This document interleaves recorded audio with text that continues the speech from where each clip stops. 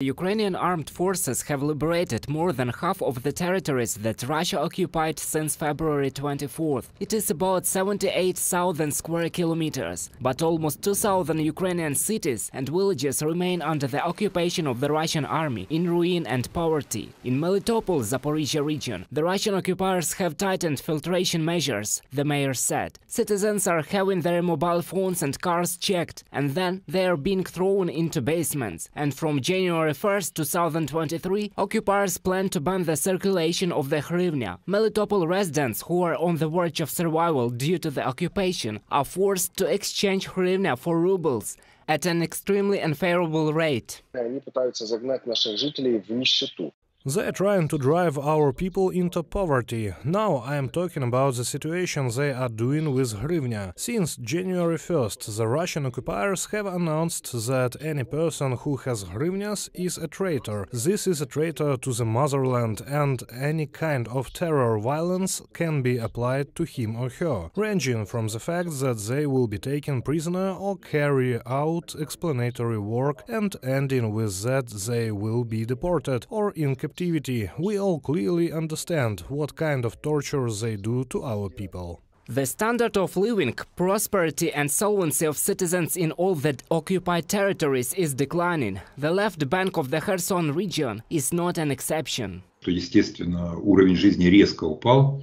Naturally, the standard of living fell sharply. Why did it fall? Because those types of activities that people were mainly engaged in before have disappeared. Agriculture, which was the basis of the left bank activity, what happened to it? The Russian authorities partly confiscated it, confiscated the harvest, winter crops, and partly forced them to sell it to them at reduced prices. And while the incomes of many people are declining and some have even lost their jobs, the Russians are raising prices. Supplies to the left bank of the Kherson region are completely controlled by the occupiers, and therefore even essential goods are often beyond the reach of residents of the region.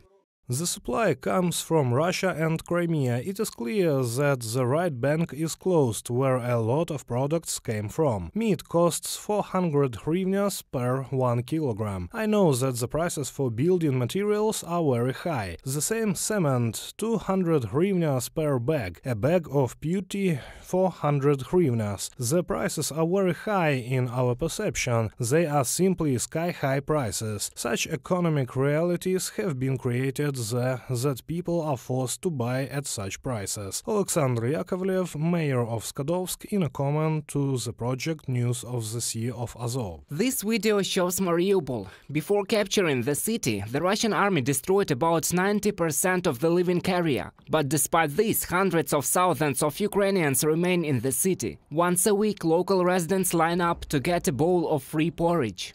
The humanitarian situation in Mariupol is catastrophic. People simply freeze in their own apartments without windows, heat, electricity and water supply. In the last months alone, the death rate has increased twice, and today we can say that the death rate in the city of Mariupol is 8 times higher than in the pre-war, the most difficult COVID period. And unfortunately it continues to grow, and it is clear for what reasons, because indeed the cold, the inhuman conditions in which people continue to live, the lack of central heating, the lack of a chance for at least some kind of heating globally, it leads to an increase in colds. In addition, a clear flu epidemic is spreading in the city, and accordingly with the collapse of the medical system, there is an increase in mortality. Petro Andrющenko, advisor to the mayor of Mariupol.